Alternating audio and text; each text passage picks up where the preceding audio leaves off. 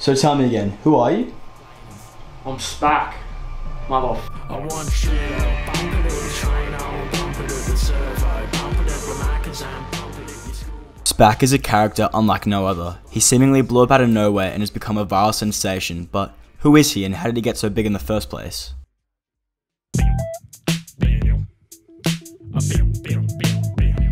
SPAK would reveal himself into the world when he posted his first ever video on YouTube. I went to the studio, it's a banger. This video instantly garnered hundreds of thousands of views and put SPAK's name into the spotlight. But it looks like even after the major success of his music, he hasn't uploaded any more videos for over 2 months. So where is SPAK now? Well, we were able to track him down and get an interview with him.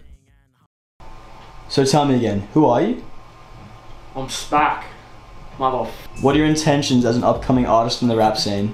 I want to expand the genres of the Australian rap scene and take it further than 1-4 did. And how do you think you'll make it in the rap scene?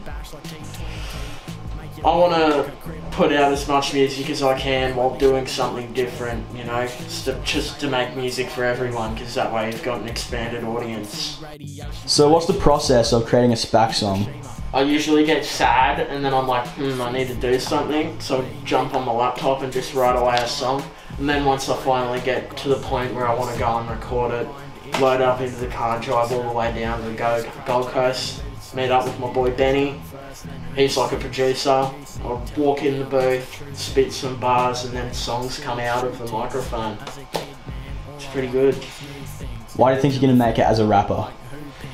I make music that hasn't really been heard before. I'm alternate to the mainstream, and I think, you know, having music for everyone, especially Australian rap, which is really closed into one sort of box, by expanding that genre, it means everyone can listen to it and everyone can sort of get a taste of what it's like as an Australian.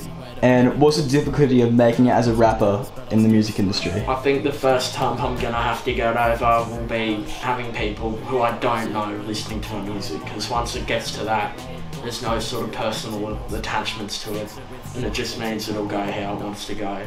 And is there anything you want to say to the people watching at home? It's just the beginning.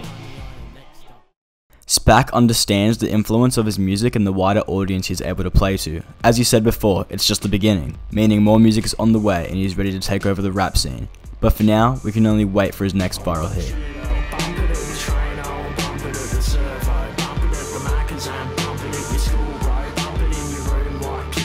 Classic, then bump it to your girl, promise it, it's more than magic.